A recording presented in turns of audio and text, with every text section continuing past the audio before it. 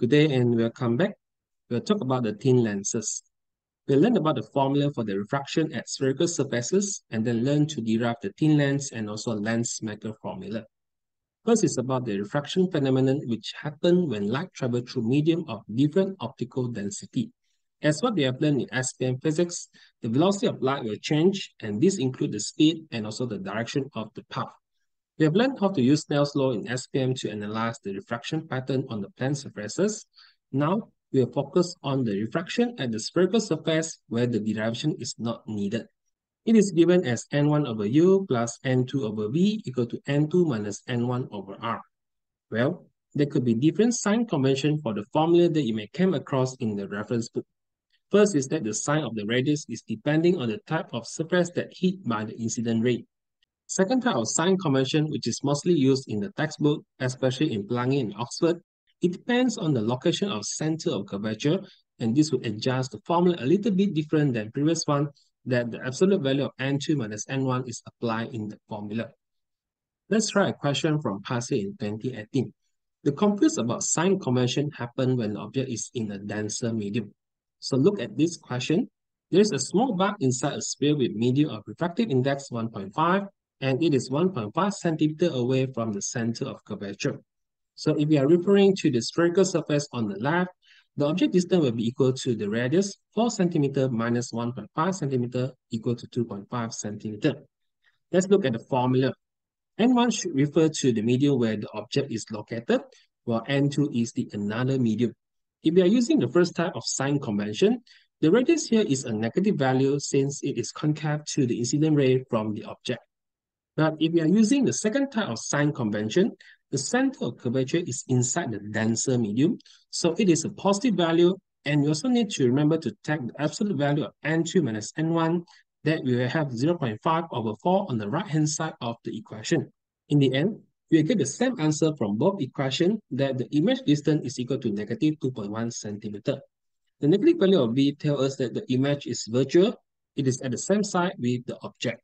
So if you came across with different solutions in the book, I would suggest you to stay with either one of the sign convention and try to do it again.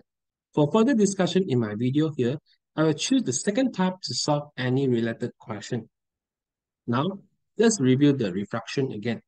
Let's say we have an object that is 20 centimeter away from the spherical surface which has radius of 5 centimeter and refractive index of 1.5. If we apply the formula, you can get the image distance of positive 30 centimeter, which is a real image. Now, let's see what happens if the medium is a sphere and there's air medium at the back of the sphere.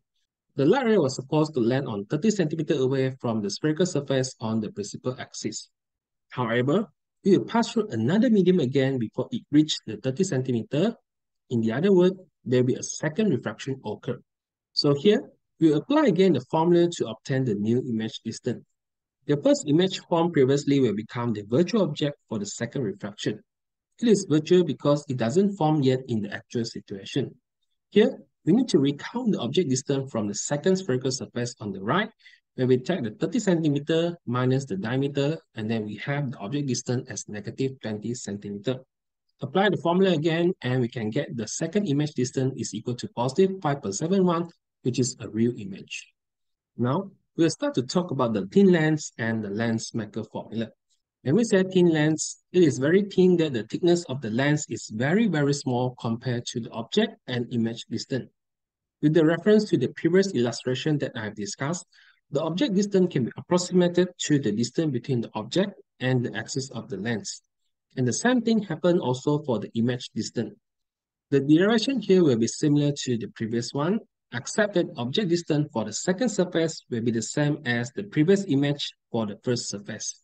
The first image also becomes the virtual object for the second surface, so it is equal to negative v prime. The next step is to combine first and second equation, and finally we have this equation. Now, from what we have learned about the definition of focal point where all the parallel light rays will converge or seem to be diverged from. This is when the object is from infinity, the image distance is the focal length.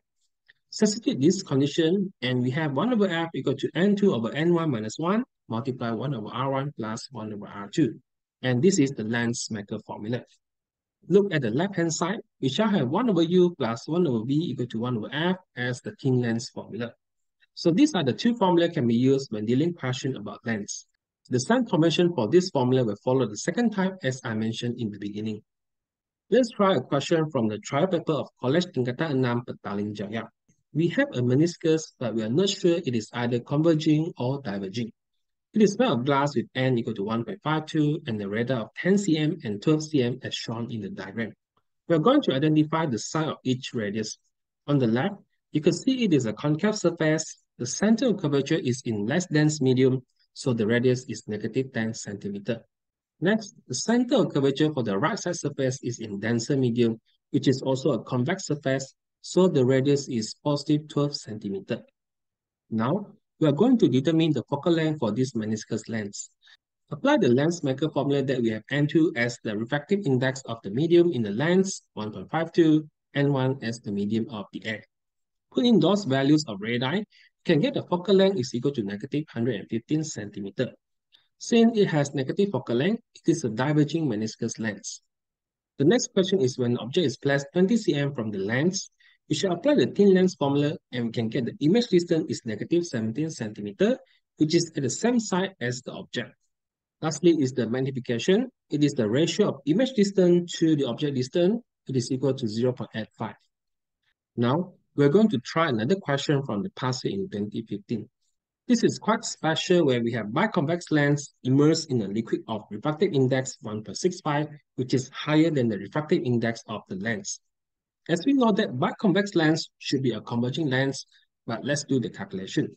Apply the lens maker formula, we will find that the focal length now is negative 55 cm. So this is quite interesting. As you can see that N1 is bigger than N2. When we calculate N2 over N1 minus 1, it will become a negative value.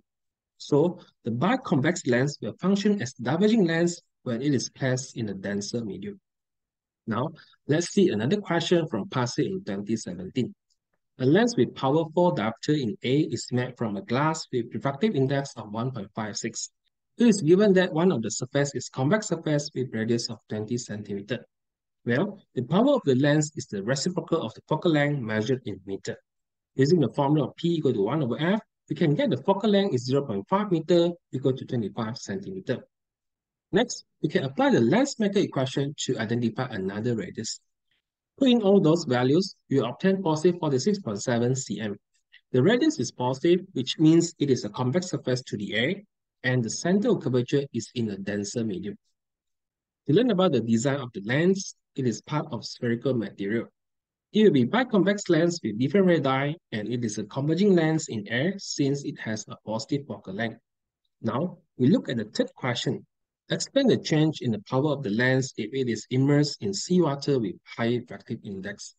From previous question, we have learned that when a biconvex lens is in denser medium, N1 more than N2, the calculation from N2 over N1 minus 1 will be a negative value. Hence, we have negative focal length and the power of the lens will become negative. To conclude this topic, you may see different formulas with their different sign convention. You may refer to any of them, but I suggest you to stick to one of them to avoid any confusion. If you're using different sign convention from mine and you need any assistance, just let me know in the comment section below. So that's all for my discussion today. Please do leave a like and subscribe to my channel. I'll see you in my next video. Thank you.